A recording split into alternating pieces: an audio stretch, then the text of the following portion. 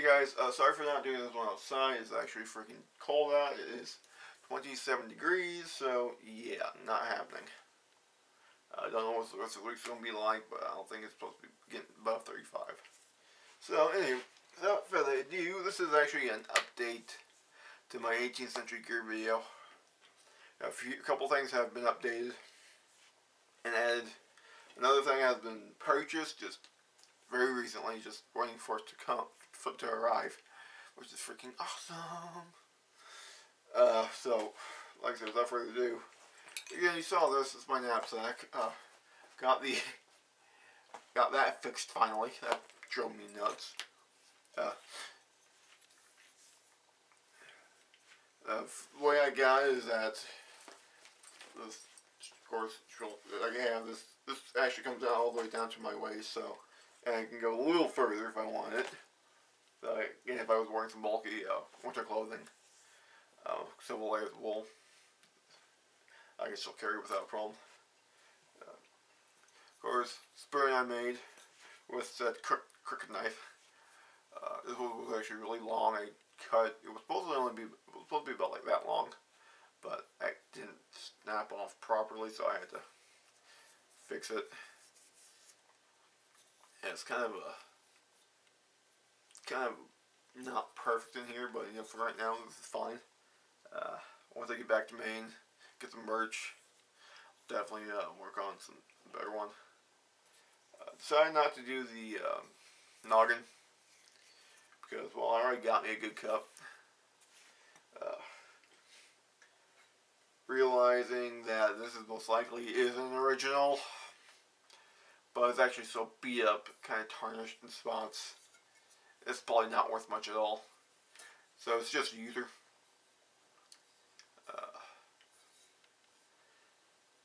And even if I try to polish it up, it would reduce the value anyway. It's a good cup. I like it. It is heavy brass. Again, pretty sure is actually a period piece. Because A, there's no markings on it whatsoever, and B, I have not seen anybody selling brass tankards, reproductions. So, and of course I found this up in Lebanon, Maine. So it was up in New England.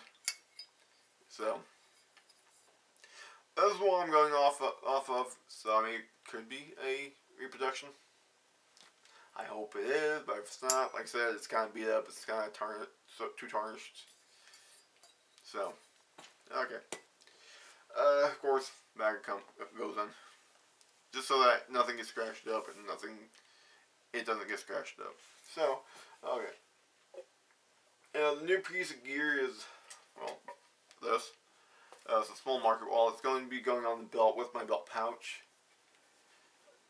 What I got is my folding knife, which you've seen before. A 10 that's currently empty. My forged striker that was done for me in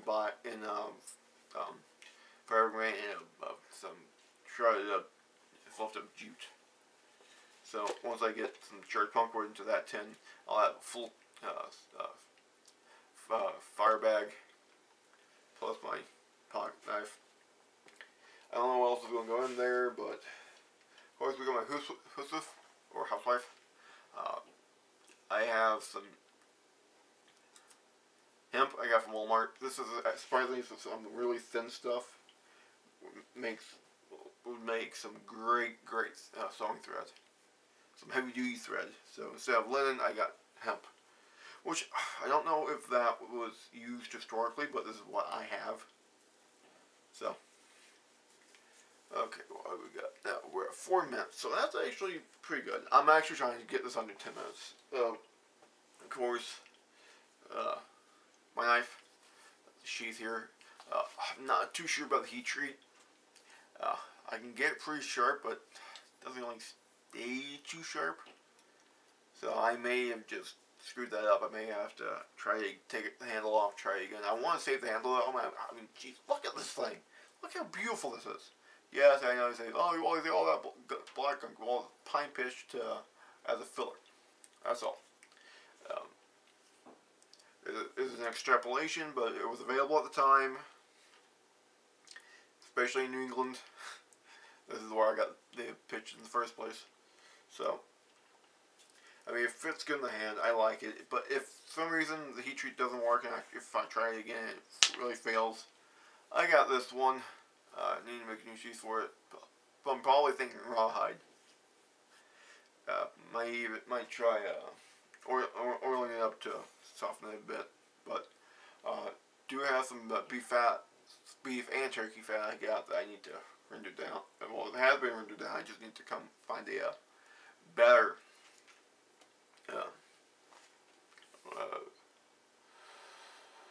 better container so I can actually carry it with me. I will also be purchasing some beeswax, and like next paycheck is like $23 for 2 pounds, which is actually the cheapest I found. It's beeswax is expensive these days, so that's. For sharpening, yeah, I know it's modern, but it's what I got right now until I can find something better. So, the rock just doesn't do well. It was too smooth. I need something a little bit rougher to get these two up. Of course, we got my tomahawk, which is off over that way. Of course, belt pouch I made out of my own buckskin. I don't know where my freaking stupid all went, but that's part of the gear as well. I may end up having to make a second one. This time just using wood for the handles of antler. That'd be the third one I've made. First one I made was a really nice piece of yearling crown. So it was bicorn that I lumped off, but it was beautiful. It got lost in the move. Then I made the second one out of another chunk of antler.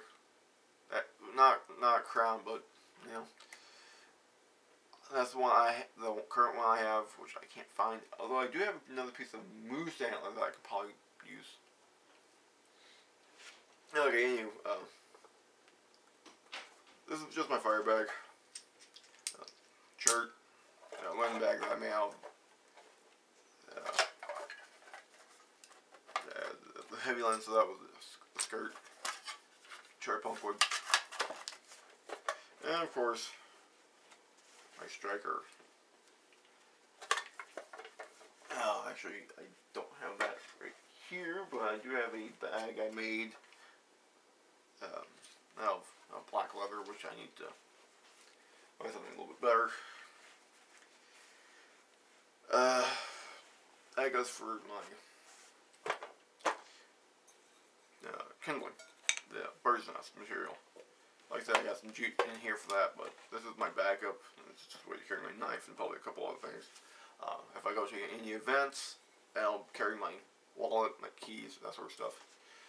So it looks, I have a pretty correct look, but I still have my ID and all that good stuff. Of course, I'm sure I'm not the only ones who come up with that. Alrighty. My bow. Blackie Thomas told me several times that this is pretty correct. They have used bows. I don't have. He never gave me any of the reference material. I did ask him recently, so hopefully he'll come up with that. If anybody else has references to that, please let me know. I'm pretty sure the wood is not historically accurate. I'm sure that red oak was not used by the natives. It was mostly hickory and ash. So have to get back on. Do that. Get some of that at some point to make a new bow. But the string is linen. It says actually same linen as this stuff.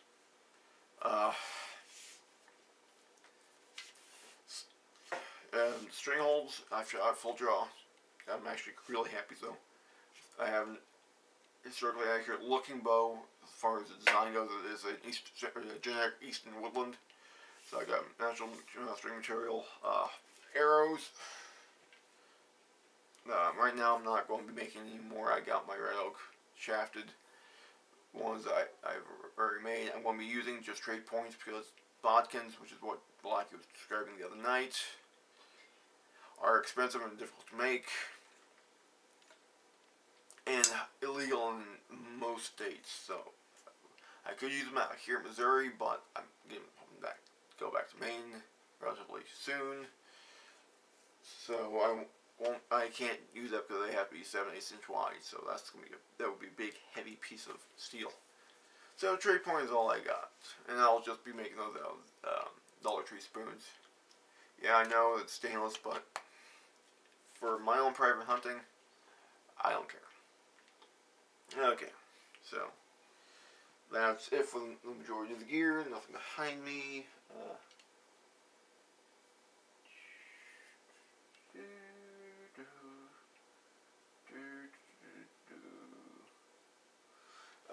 I know I'll be needing, like I said, I'll need something decent to use for. The only piece of gear right now is going to change to this. Because, well, if I can find something to use out here, or at least for me right now, I don't have access to rivers or lakes. Right, also, I can't use stream tumbled rocks. The one I did find was actually at work, part of the landscaping. Not too thrilled with that. But when I get back to Maine, I'll be hitting beaches. And I know I'll probably find something good. There's some stones I have around here that might work better. I can try those if I can find them again. It's for my, I use them for hammer stones. Anyway, one piece of kit you haven't seen yet. Sorry, gear. I hate using that word. Kit. I just don't like it. Anyway, is my copper. Not copper. Although I would love to have a copper one. My brass 10-line kill. I finally ordered that one up. The cheapest I found. I had a little bit of money, so I hit buy. Normally I wouldn't do that, but every other place I've found it has been more expensive, and one place I saw that was cheapest up till now no longer has it. So, okay. One other thing I have tried, boiled chocolate finally. Unsweetened, obviously, Baker's chocolate. It actually goes to a year right before the end of the Revolutionary War, so technically, if you're doing Rev War era, very late and you're into the early War of 1812, this is quite accurate. I would guess, to be honest. So, I couldn't find Muscovado sugar, but I did find Turbinado sugar. I've looked at the difference. It is a larger grain, so it looks historically accurate. It's a layered color. It has the same sweetness as regular granulated sugar, the white sugar, but it has a slight molasses flavor to it. So, but yeah, I tried it, and of course I had it in this guy. So, and it actually tasted really good. And it's not the holy crap wake up kind of thing, but it's like, oh, nice.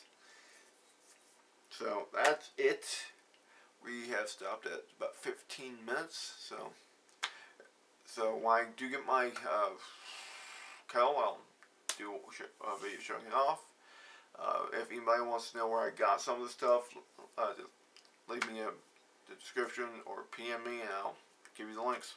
For the most part, other stuff I personally made. So, okay, as usual, guys, have fun, play around, and I'll see you in the woods.